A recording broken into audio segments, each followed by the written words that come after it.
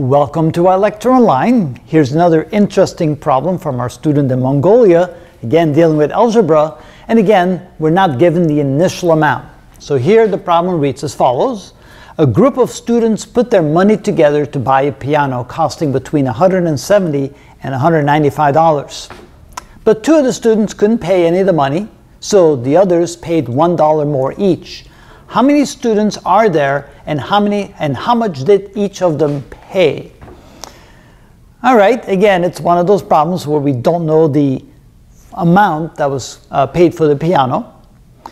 But we do know that we started with n number of students, and we can assume that they paid an X number of dollars. So let's say that each student had a certain amount of dollars, and so we can say that there were n students, and they paid X each, assuming that all of them could pay. And that would then equal to the cost of the piano. But of course, not all of them could pay. Two of them could not pay, so the number of students that were able to pay was 2 less than the original number. And each of them had to pay $1 more, so whatever they were going to pay, they each had to ante in an extra dollar, and that equaled the cost of the piano. And of course, the cost is somewhere between $170 and $195. So if both of those equal the cost, what we can then say is that n minus 2 multiplied times x plus 1 must therefore equal times n times x. That gives us a way to compute the number of students relative to the amount of dollars that were given. So let's try that. Let's multiply out the left side. So we have n times x plus n minus 2x minus 2 is equal to n times x. And of course, we can then eliminate n times x on both sides of the equation, which then means that n is equal to 2x plus 2. And then we can plug that into one of our equations. Which equation should we plug that into? Well, let's try to plug it into this equation right there and see what happens.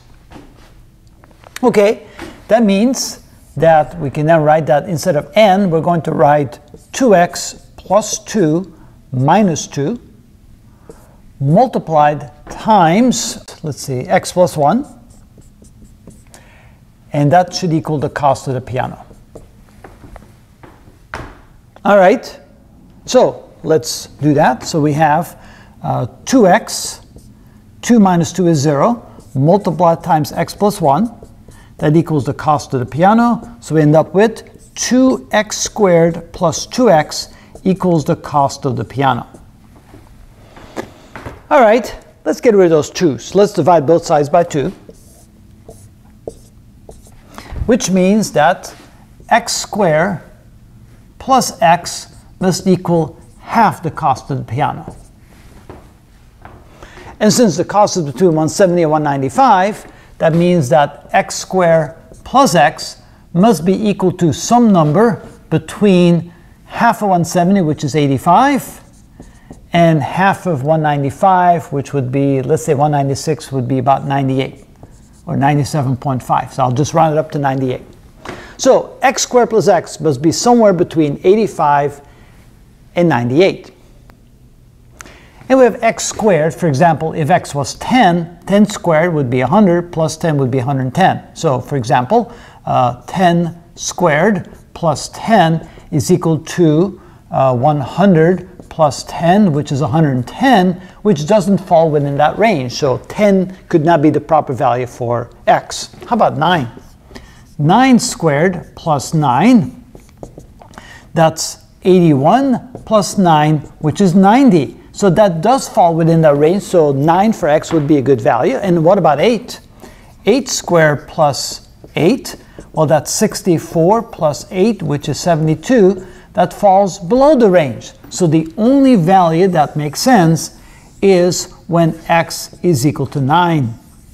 All right, if x is equal to 9, and we have an equation that gives us n, we say then n, which is equal to 2x plus 2, which is equal to 2 times 9 plus 2, which is equal to 18 plus 2, which is equal to 20. So what that tells us is that originally there were 20 students, and each of them was supposed to put in $9. That would then add up to $180 to buy the piano. So that means that the original cost of the piano would be $180, and there were 20 students, each paying $9. So we have 20 times 9 equals 180. Now let's see if that works for 2 less paying 1 more. So now we have n minus 2 times x plus 1, and n was 20, so now we have 20 minus 2, each paying x, which is 9 plus 1. So that would be 18 times 10, which is also 180. So you can see that you get the same value. If you had 20 students paying $9, or 18 students paying $10, you end up with the same money of $180 for the piano. And so the answer is, originally there were 20 students, and they're each going to pay $9. So we end up with 18 students, each paying $10. And that is how it's done. Why did you substitute that into the first equation? It would be so much easier. Which one? Oh, well, that's essentially what we did right here.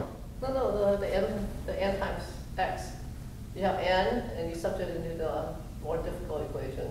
Oh, yeah, I guess I could have substituted in the top equation. Yeah, make life a little easier. Yeah, but we're not into making life easier. No, so let's see here. So we had 2x plus 2, so 2x plus 2 multiplied times x equals the cost.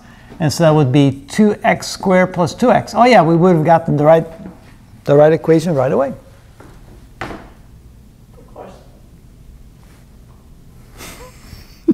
I guessed. I guess I could have put it in the top equation. I don't know why I put it in the bottom equation. It's infinitely easier. Yes, and it gives you the same answer, doesn't it? I didn't do it the easiest way. You never do anything the easiest way. All right. There you go. Another interesting problem from Mongolia.